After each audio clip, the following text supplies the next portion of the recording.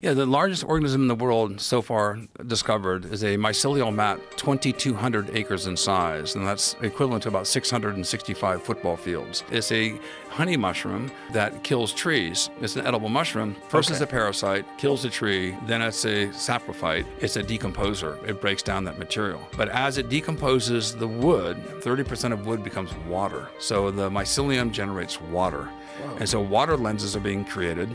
Now you have more sunlight, grasses then flourish. And so I've suspected that these mushrooms are actually meadow makers, allowing then the elk and the deer and marmots and whatnot to exist in those grassland environments as a way of rebuilding the nitrogen source in the soil.